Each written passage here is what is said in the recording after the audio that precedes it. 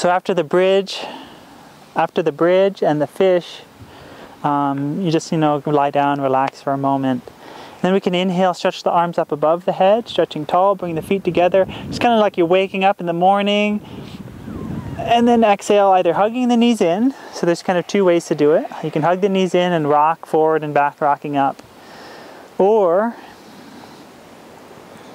you can, let's lie back down. You can stretch up and then kind of come up in one motion, reaching the hands all the way for the feet. Just kind of a little bit more athletic coming there. Yeah, and then we can come up. So then for the sitting forward bend, the legs extended out on the floor. We try to keep the legs flat. Point the toes up towards the sky. We can reach the arms up. This will help to lift the heart and lengthen the spine. And then folding at the hips, we exhale, reaching forward.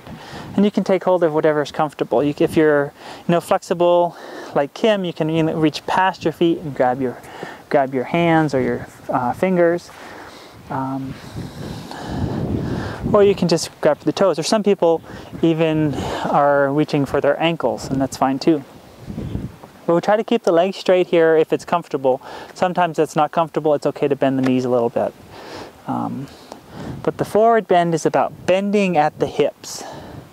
So you can see that Ryan here, he's not as flexible in the hamstrings or the low back. So his low back's actually nice and vertical here.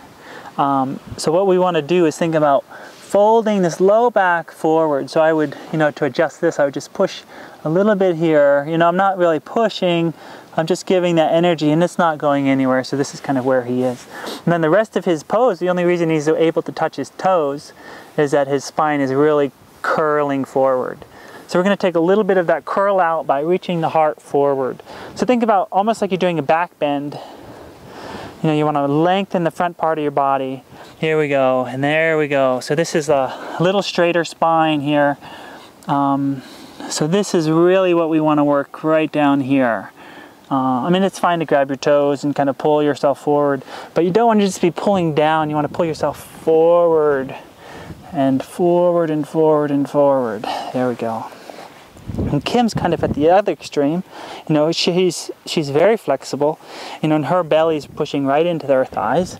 So the same thing here. To adjust this, I would just be, I always like to start at the base of the spine. Some people kind of start a little higher, just to kind of make sure people are aware that this is where it's starting. And then if I feel like I want a little bit more leverage, I can slowly, just gently walk up. And you can release the shoulders a little bit. There we go. So I'm pushing, pretty hard on her because she's a little bit more flexible. Sometimes people will come in here and actually bring their kind of low leg, their calf here, and they can push there, and then you can pull the toes back up. Beautiful. And then the same thing here. Sometimes just help to pushing the toes up. That looks good. The only thing is maybe think about creating more space right here. So still reach out, but then think about creating this nice space around the ears. And that's going to use kind of the outside of the arms a little bit to pull forward. Kind of a little bit more core rather than, we're always so tense in the neck and shoulders, so we don't need to do that. We need to release there and then pull kind of from the outside all the way there. Beautiful. And then to come out, we can reach forward, inhaling as we come up, and exhaling, hands behind for inclined plane. So we can point the fingers forward or back. Typically in the Hatha flow, we point them back. I just tell people typically whatever is more comfortable for the shoulders. It's fine. And then we'll inhale, we can lift up. So we try to bring the feet flat. We try to lift the hips as high as they'll go. Adjustment here, just grabbing underneath the low back and just gently lifting up. Sometimes maybe I'll even bring the knees slightly together to help bring the feet more towards the floor. So this is a pretty vigorous pose. Most people feel this, it's pretty difficult to do. Some people, if they're really open in the shoulders and in the back, it's a little less difficult. Then we can lower back down. Beautiful. So a good variation of this is to bend the knees, so keep the hands behind, just bend the knees and you can just lift up into kind of a tabletop. So it's quite a bit easier. Beautiful. Nice.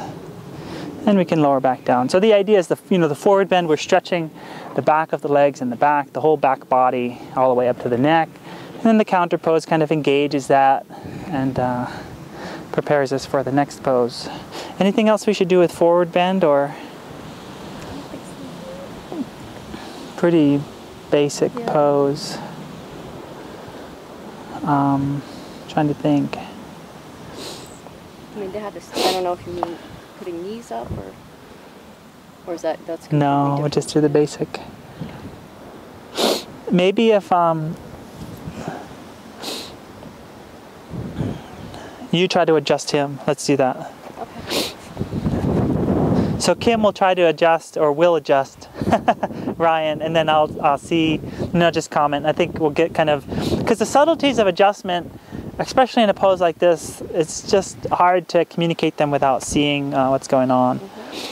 So right here, she's going to be, lengthening the spine here. That's great, just by, beautiful. Well, she's an expert adjuster. She's worked with me, I'm very tight. So if you can, try to this side, just so people can see. Beautiful. So she's working the low back. That's great. You can notice she's using her body. So instead of just pushing with her arms, she's getting into a position and she can just kind of lean, and she's supporting by her legs, so she's in control, and then by using the body weight, she's protecting herself. She can provide a much more controlled and safe adjustment for him. And you can see very soft yet kind of firm hands, releasing slowly, releasing gently. Beautiful. Any other? No, I think that's fine. Sometimes people in this pose, you can actually engage the thighs, and there's kind of a reflex in the legs that will relax the back of the legs. If you really engage the thighs, you can also pull the belly button, engage the belly, and pull the belly button into the spine and lift it up, lift the belly button up. So this has that same effect of lengthening the spine and then pushing the belly, or pushing the low back. It's really the low back that you want to move forward. So you kind of pull the belly in and push the low back forward. And you can see it's just kind of like this inchworm effect of this lengthening of the spine forward. And, so it's really releasing any tension in the back of the legs by using the core of the body. Beautiful.